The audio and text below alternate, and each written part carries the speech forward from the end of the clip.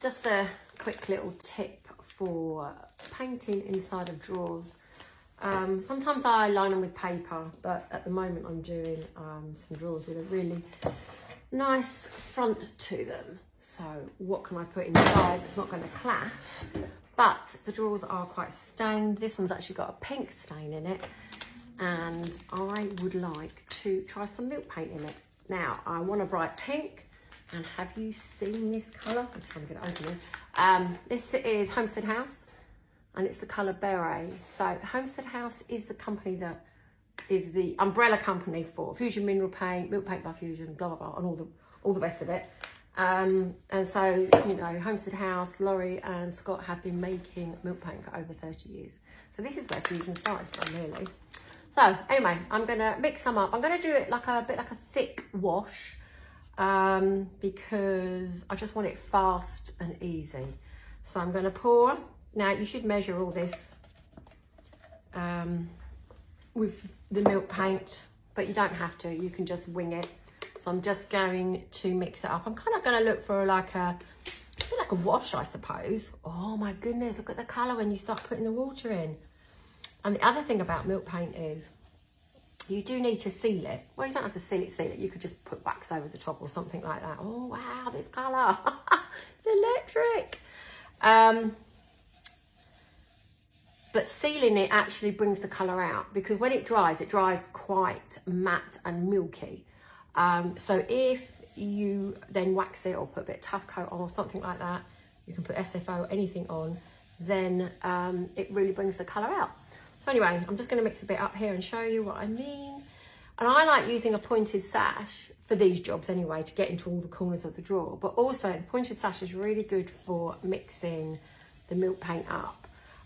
You can use a whisk, but the pointed sash is quite good because it gets right in all the corner of your, you know, the cup that I'm using. And sort of just breaks down all the pigments and bits, whatever. So I'm going to go for it and show you what this looks like. I've got already know it's a bit cold in here today. Anyway, so here we go. I'm just going to show you how. Look at that, I just can't get over that colour. It's amazing. And just so that I've got, wow, look at that coverage. And the other thing about milk paint is it doesn't leave you any brush strokes. So this is the colour of it wet, and this will be the colour of it once you've waxed. So for anybody that's a bit scared of trying milk paint, this is my suggestion. Try using it as a wash first. You can also use it as, you know, a wood wash. So you know how everyone's using like Algonquin or all them sort of colours to get like a natural looking wood stain. You know, a stain at the end of the day is just something that penetrates the wood. So people are using colours like Algonquin, but there's loads of milk paint colours, like natural kind of colours that you could use, you know, sort of the greens and the blues and things to knock back, you know, sort of red colours or orange. But I can't get over the coverage of this actually. I haven't used milk paint for a while. Woo! This is gonna pop. So there you go. That's just that bit. I'm going to do the whole inside. I just want to show you the coverage. And I'm going backwards and forwards. All the things you shouldn't do. Wow. With a wash. I really like that. I think that's just going to really, you know, make this pop with this. This is actually fabric that I've decoupaged onto the front. So the fronts of the drawers are going to have that. And I think that's going to be a wowzers. So anyway, I'll take some pictures when I finish later.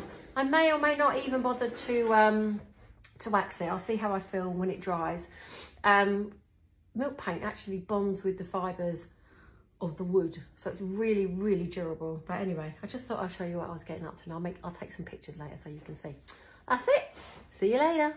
Just going to add that, so there you are, that's the whole inside of the drawer.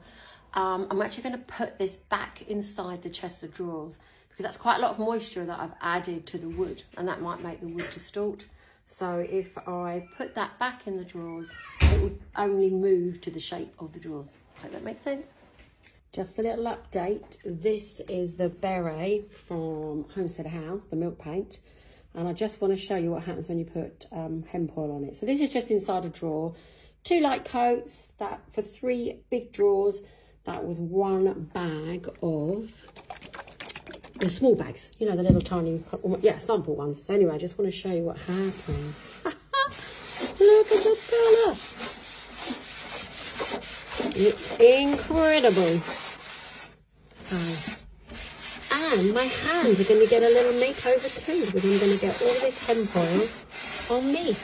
Anyway, what do you think? Isn't that just gorgeous? And if you've never done it before, try sanding after you... I wouldn't do it in the inside of a drawer, but if you're doing a piece of furniture, try sanding with the hemp oil. Oh my God, it gives texture like stone. Anyway, what do you think? Look, you can see how it pops? Incredible. Anyway, I'll send you some post pictures when I'm done.